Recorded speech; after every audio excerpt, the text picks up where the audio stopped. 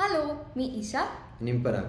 तुम्हाला माहितीच असेल की आम्ही एक नवीन उपक्रम सुरू करतोय ज्यामध्ये आम्ही वेगवेगळ्या करिअर क्षेत्रातल्या लोकांची गप्पा मारतोय, त्यांच्या क्षेत्राबद्दल जाणून घेतोय आणि ही माहितीचा उपयोग आपल्या सर्वांना होईल आणि स्पेशली जे 10वी-12वीतले मुलं आहेत त्यांना या करिअर इन्फॉर्मेशनचा उपयोग होईल, हा आमचा हेतू आहे.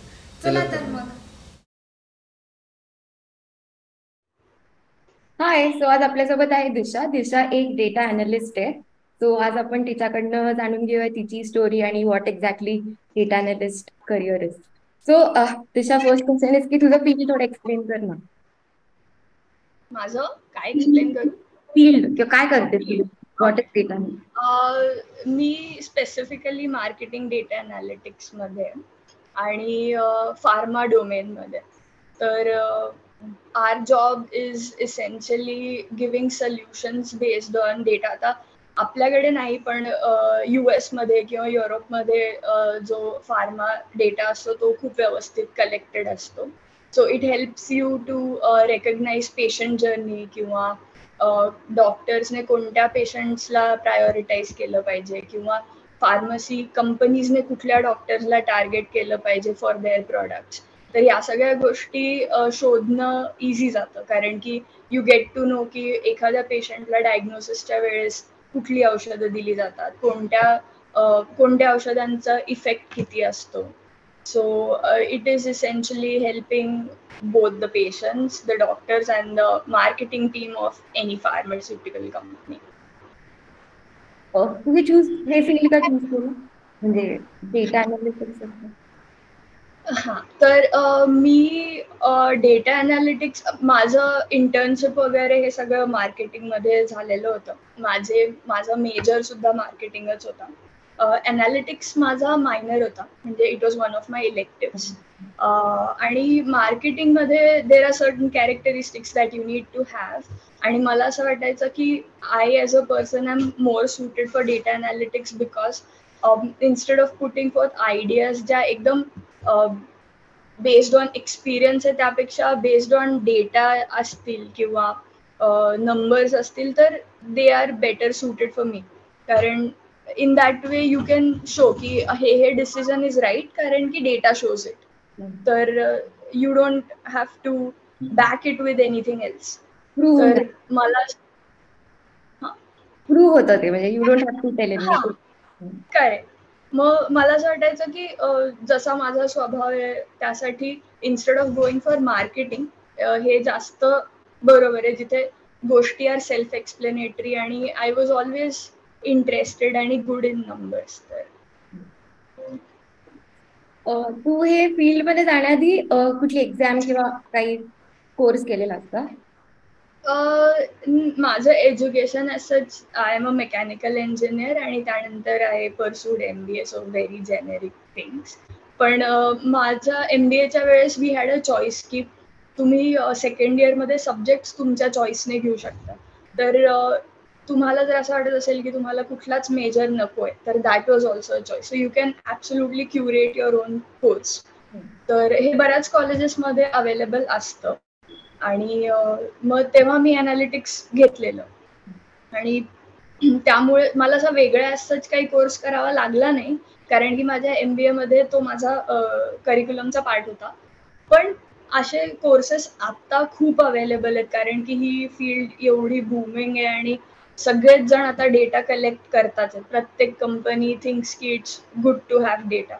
तर working on data is also in fashion. तर you will find a lot of courses for free, for cheap, all sorts of things. आणि मला असं वाटतं आता MBA मध्ये तर you have this special analytics management course also. Apart from marketing, HR, हे जे मेन कोर्स आपल्याला आधी माहिती होते त्या व्यतिरिक्त अनालिटिक्स मध्ये स्पेशल MBA पण आहे. आपण तू असं प्रिफर करशील का की एक डिग्री घेतली तर इट बिकम्स इझियर फील्ड मध्ये एंटर करायला, का असे बाहेरचे कोर्सेस जे तू म्हणालीस दॅट विल ऑल्सो हेल्प? आता ते डिपेंड करतं की तुम्ही तुमच्या लाईफमध्ये कुठल्या स्टेजमध्ये हा डिसिजन घेताय. जर इन केस तुम्ही ऑलरेडी इररिलेव्हंट फील्डमध्ये आहात आणि तुम्ही स्विच करायचा विचार करत आहात तर courses are a good way to go. आणि पण मग त्या कोर्सेसमध्ये पण रेकग्नाइज्ड कोर्सेस करणं जास्त इम्पॉर्टंट आहे. जर डेटा कॅम्प वगैरे ज्या या साईट्स आहेत तिथनं जर कोर्सेस केले तर ते रेकग्नाइज्ड असतात. बाकी तर आहेच. जर शिकायचंच असेल तर you have a lot of sources. आणि इन केस तुम्हाला करिअरच्या खूप इनिशियल स्टेजमध्ये 11वी-12वीतच कळलं की आपल्याला डेटा अनालिटिक्समध्येच जायचंय, तर मग आय थिंक की BBA आणि MBA in data analytics is not a bad choice.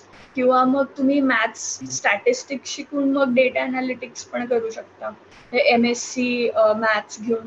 कारण माझ्याबरोबर काम करणारे बरेच लोक have come through the same path की MSc maths, BSc MSc maths आणि मग दे जॉईन डेटा अनालिटिक्स. आणि वॉज इट डिफिकल्ट घरच्यांना पटवायला की मी MBA करते? नाही, म्हणजे तसा विचार केला तर माझा career path has bin very generic. तर it is like every middle class families dream की your kid should be an engineer and then on MBA. आणि data analytics honestly is very new. तर बऱ्याच वेळा त्यांना माहीत नसतं की फील्ड काय आहे, कशी आहे, त्यात एक्झॅक्टली होतं काय. पण I think everyone is catching up आता. So no, it was not difficult to convince them for anything. हो, कारण तू म्हणलीस की नवीन फील्ड आहे, सो माहित पण नसतं. सो माहीत नसतं. How does your day look like म्हणजे ऑफिसला गेल्यानंतर?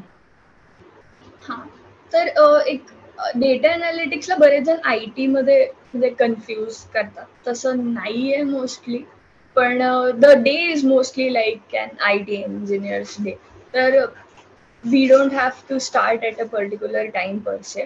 पण आमची internal team have decided to begin at 11 आणि मग we have one ketchup call जिथे वी डिस्कस की आजचे डिलिव्हरेबल्स काय, आज आपल्याला कुठले कुठले अनालिसिस सबमिट करायचे. तर bye submit I mean we produce some insights. प्रत्येक म्हणजे लेट्स से छोटे प्रोजेक्ट चालू असतील, टार्गेटिंग सुरू असेल, तर त्यातनं तुम्ही ह्या रिजनच्या डॉक्टर्सला एवढं टार्गेट करा.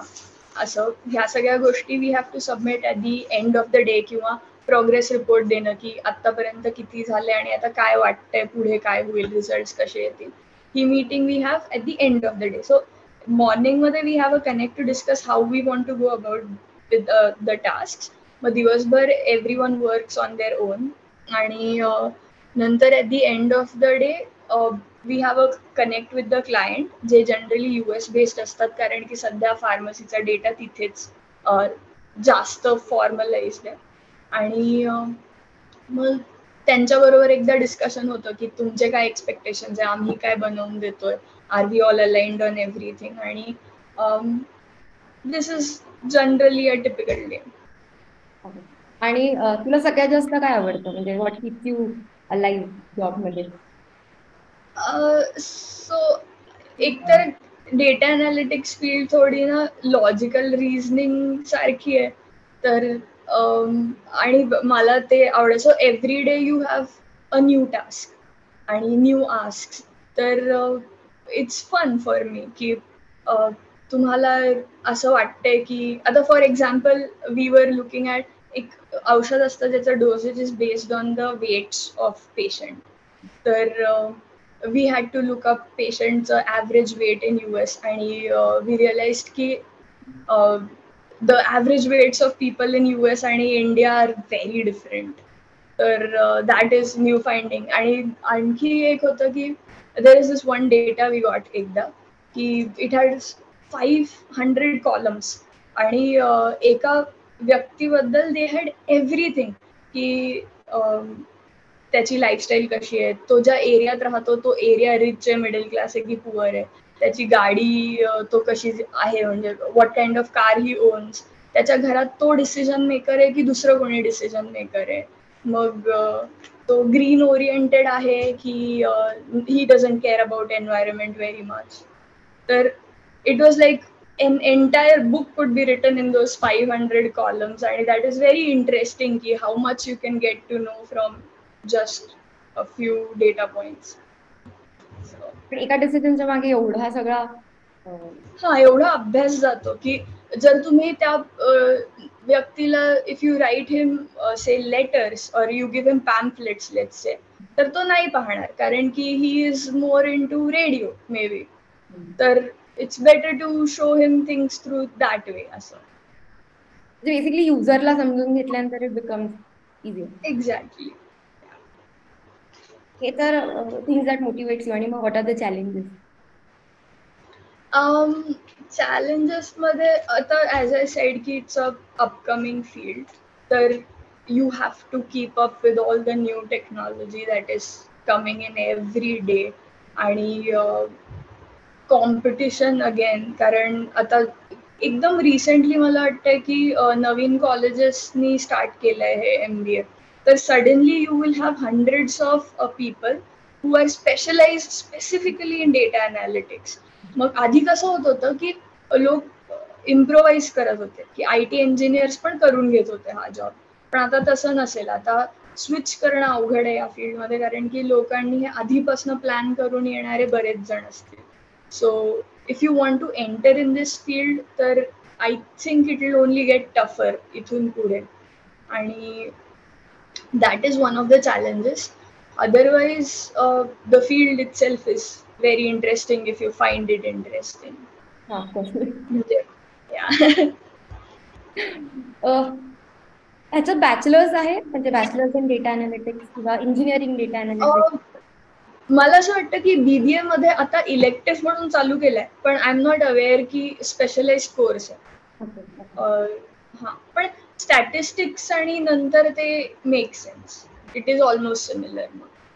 पण तू कुठले स्किल्स रेकमेंड करशील का ज्यांना फक्त हेच करायचंय, म्हणजे लाईक डेटा अनालिटिक्स त्यांना माहिती आहे की मला करायचंय, तू एनी स्पेसिफिक स्किल्स तू सजेस्ट करशील?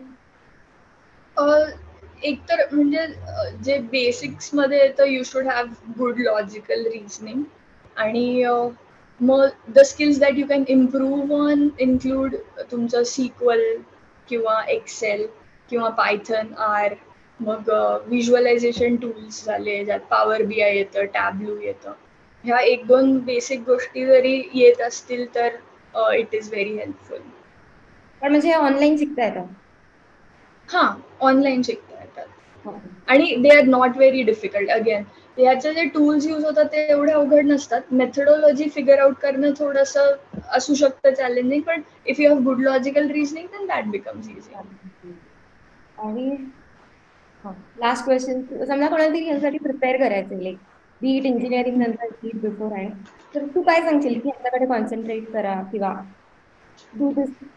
एकदम इझी जर असेल तर एक्सेल तर आहेच, कारण ते तुम्हाला काही वेगळे एफर्ट्स घ्यावे नाही लागत. Excel is easily available. If you start mastering in Excel हळूहळू, तर I think that should help.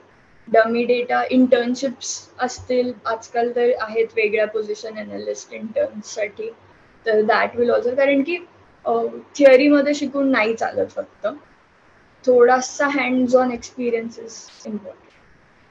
हो, पण इंटर्नशिप्स कशा मिळवायच्या मग, लाईक यू अप्रोच पीपल? हां, यू कॅन अप्रोच सिनियर्स जे ऑलरेडी असतील, किंवा कॉलेज थ्रू पण आहेत. आणि मला वाटतं की कंपनीज आता जातात, स्पेशली हा रोल घेऊन जातात. सो टूल्स मध्ये डिसाईड गॉट इट की एक्सेल शिका वगैरे, पण इन जनरल बाकीमध्ये लॉजिकल रिझनिंग कोणाला जरी इम्प्रूव्ह करायचं असेल किंवा in general basically logic improve करायचं असेल किंवा डेटा अनालिसिस समजून घ्यायचं असेल, तर मग काय करायला लागेल? लॉजिकल रिझनिंगसाठी तर मला असं वाटतं की जसं आपल्या इंजिनिअरिंगचं लास्ट इयर यायला लागतं, तर आपण स्टँडर्ड गोष्टी फॉलो तर करतोच ॲप्टिट्यूडसाठी. मला असं वाटतं की कॅटच्या ज्या पॅकेजेस असतात, जे टाईम किंवा IMS वगैरे प्रोव्हाइड करतात, त्यातला जो लॉजिकल रिझनिंगच्या बुक्स असतात, दे आर मोर. त्यांच्यात तर डेटा अनालिसिसचा वेगळा सेट पण असतो, कारण कॅटमध्ये पण तो सेक्शन आहे डेटा अनालिसिसचा. तर going through that once also helps, कारण तुला लॉजिकल रिझनिंगसाठी बेसिकली काही टॉपिक्स माहिती असतील तर you can work on them. आणि ते खूप नसतात, ते 5, 10, 15 टॉपिक असतील फार तर फार, आणि त्यातच डिफिकल्टी कमी जास्त असते. So I think that helps. So म्हणजे बेसिकली मॅथ्स इज इम्पॉर्टंट. हां, मॅथ्समध्ये पण 10th पर्यंतचं आपलं बेसिक मॅथ्स आणि स्टॅटिस्टिक्सच्या काही कॉन्सेप्ट.